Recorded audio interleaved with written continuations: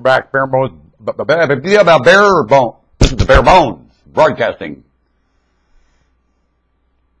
Huh? Doesn't it look pretty bare bones to you? My name is Norman Woodstock Spalding. I appear a fool. I are one. Huh?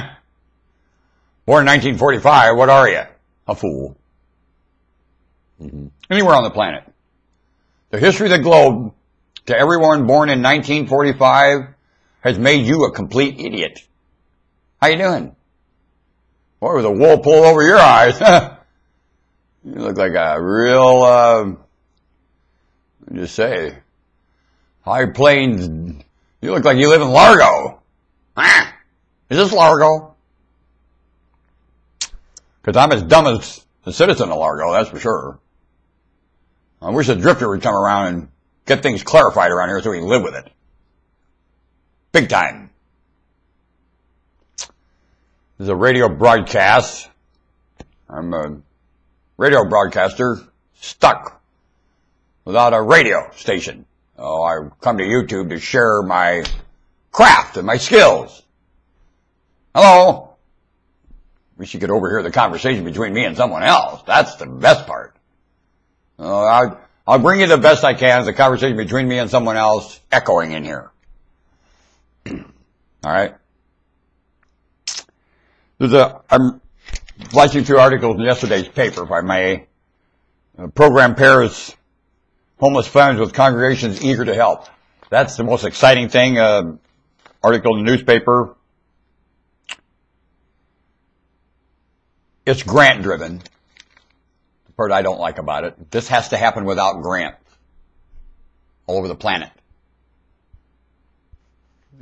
What you're doing is helping with hot air. There is no money. There is no grant source. That's not so. And you have more charity and generosity in your soul than anything to do with currency or could ever provide. Wanna bet. And you have actually more volume there. It's the mindset keeping you from delivering that. And the grant got caught in between. You don't need it. Wanna bet? I'll bet there's enough surplus laying around this planet right now. Untouched. Put in the right hands. Oh, these ungrateful hands. Yeah, these ungrateful hands might turn pretty grateful and you ain't got enough for them to do. What happens if all the ungrateful hands turn grateful here? What do you got going on? Got plans for grateful hands? I do. I'll put grateful hands to work in a hurry. Big time. You got grateful hands?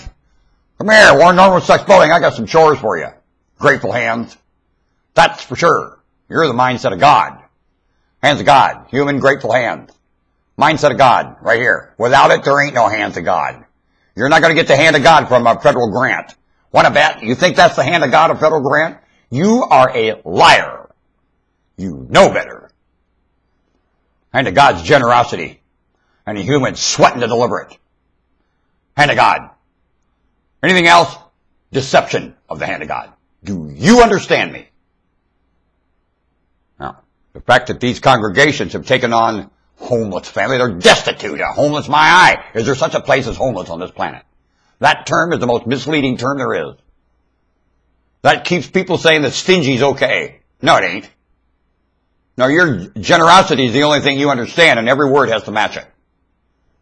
So stop using the words. Allow stingy to be an alternative, an option, a choice. You have the choice of stingy here. No, you don't.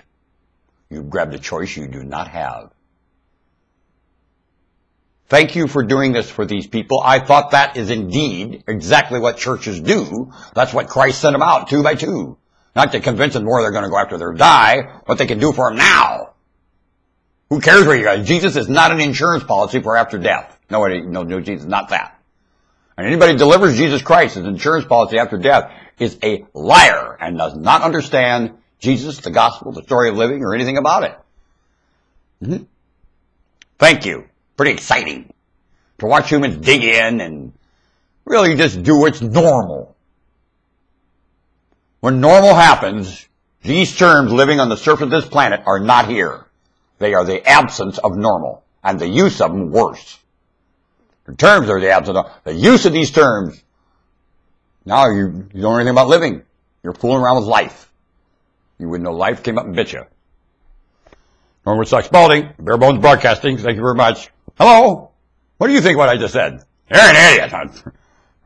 So what? What's that got to do with it? You don't have anything to say about it? Sayonara. I mean, I'm sorry, my Hebrew language keeps popping out.